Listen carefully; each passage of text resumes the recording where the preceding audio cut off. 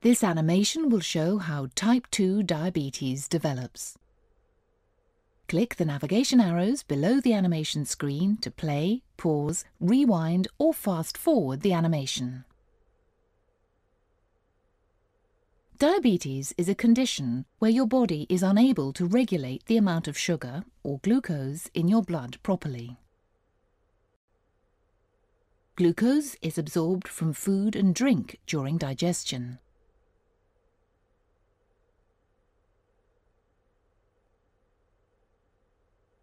Once food has been broken down, the glucose passes into your bloodstream through blood vessels in your bowel wall.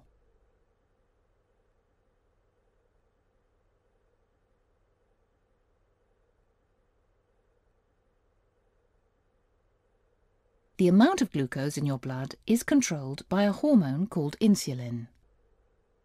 Insulin is secreted into the blood by the pancreas, which is found behind the stomach.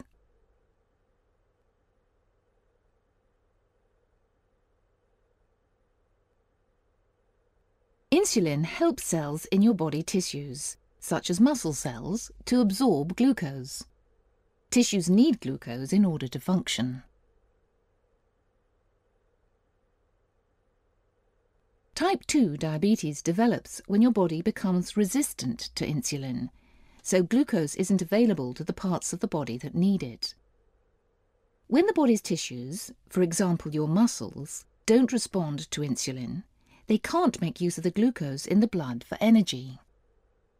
As a result, glucose stays in your bloodstream and your blood glucose levels are raised. Symptoms of type 2 diabetes can include needing to urinate more often or passing large amounts of urine, feeling very thirsty, feeling tired, losing weight and having blurred vision. Sometimes you may have no symptoms at all. This is the end of the animation. Click on the animation screen to watch it again.